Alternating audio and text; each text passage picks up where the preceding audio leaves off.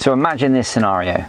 You've been asked to pick up your kids or your significant other, but they're taking their sweet time to get into the car. You could listen to some music or play with your phone or look out the window, or if you have an Android head unit, you can do some more fun things, and that's what I'm going to be talking about in this video. The first is Netflix. A lot of people have issues installing Netflix on their Android head unit, so I'm just going to show you how to do it once and for all so everyone can do it.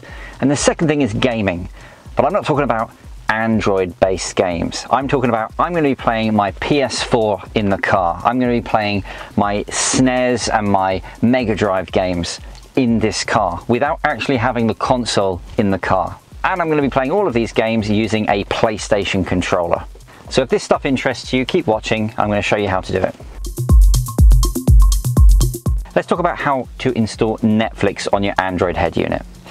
You can't find it in the Play Store. That is because Netflix has chosen not to support any unknown Android devices, and essentially that's what the Android head units are. So you need to side load it. So I want to make this very easy for you.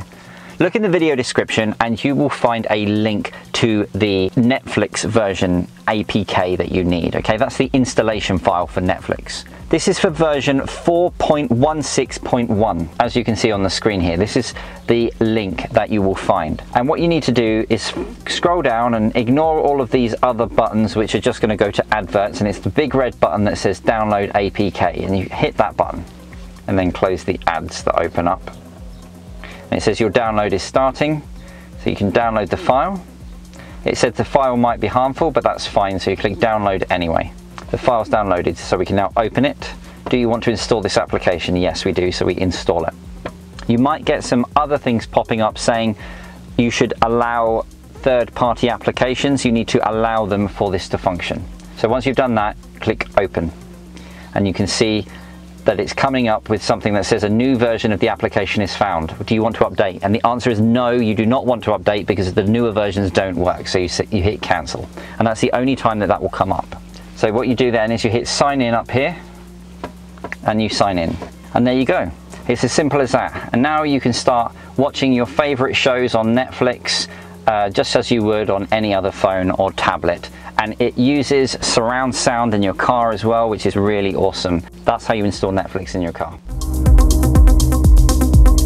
Right, let's talk about gaming. So we'll start with the PlayStation 4. Now, to play PlayStation 4 games on your head unit, you need to actually have a PlayStation 4. Not in your car, but you do need to have it at home, and it needs to be online, basically. It doesn't need to be switched on, it just needs to be on standby mode, but it needs to be essentially connected to your home network. And then what you do is you go to the Play Store and you search for an application called PS Remote,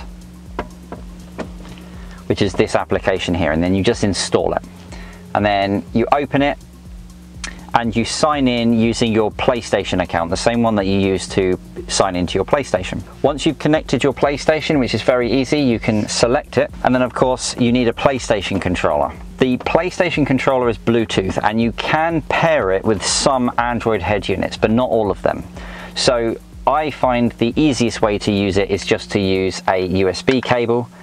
So the USB cable for this is just plugged into the Android head unit, because the Android head unit obviously has multiple USB ports, so this is just using one of those. As you can see, it's connecting to my PlayStation.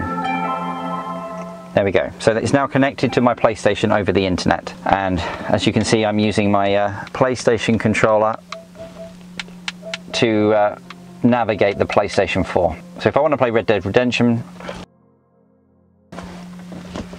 whilst we're waiting, a cool thing about the PlayStation controller is this touchpad actually moves the mouse pointer on the Android head unit screen. So if you ever wanted a touchpad for your Android head unit, you could use your PlayStation controller.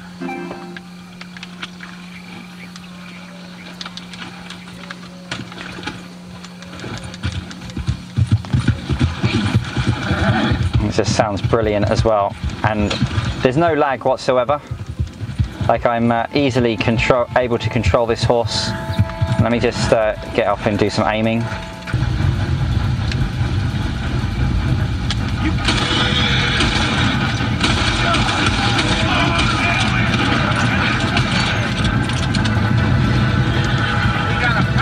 Let's go.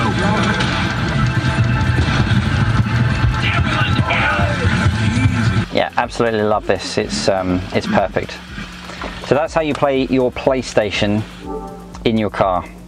Right, let's talk about emulated games, and I'm going to start with the Super Nintendo, the SNES as it were, because I do like a bit of Mario. Again, we want the PlayStation 4 controller because it is literally plug and play. You need to install nothing. You just plug the wire in and it works straight away. Again, if you can get it to work from a Bluetooth connection, and it's only compatible with some Android-based head units, you can do it wirelessly, but if you have a wired connection, it will work basically instantaneously. The first thing that you need to do is you need to find some ROMs, okay? ROMs are the emulated game files, and you can find them on the internet. I can't actually help you find them because there's an issue with the legality of them, because it's technically piracy if you download ROMs, because they are copies of games. Even though the games are no longer sold because they're very, very old, it's still technically piracy. But there's tons of websites online which allow you to find the ROM files, and there's pretty much every game from historic consoles in history available. So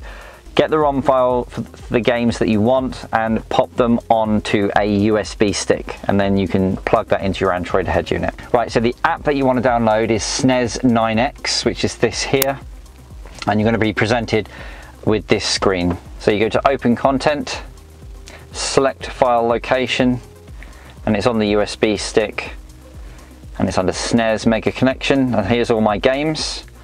I want to play Super Mario World, so I'm going to hit that. So here we go. Oh, I missed that theme tune. Alright, I'll do have a quick game and I'll show you what it's like to play. Haha, playing Mario on my car. Let's go into this level here. Oh, this takes me back. Oh, sh. Yeah.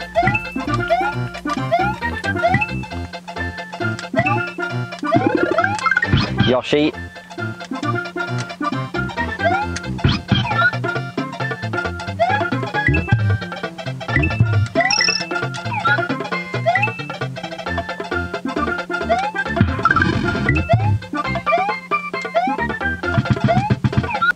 You can play Mario very easily on this. So this SNES emulator actually is pretty much the best one that I can find, and I think it's free as well, so that's pretty cool.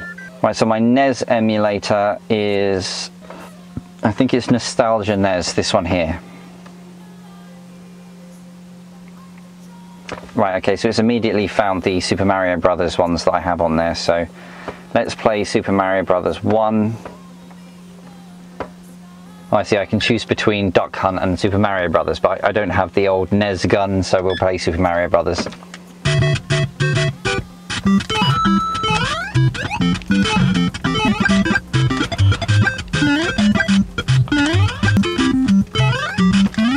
Yeah.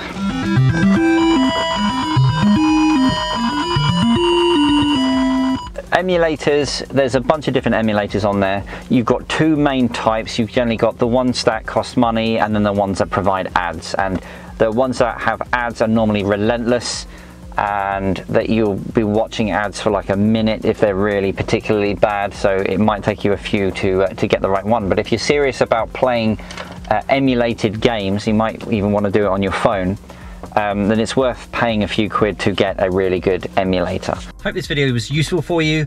Again, if there's anything else that you'd like to know that you'd want to do with this head unit, please ask the question in the comment section below and I'll see what I can do. Obviously, subscribe to my channel if you like this kind of stuff, because I will be doing more in the future.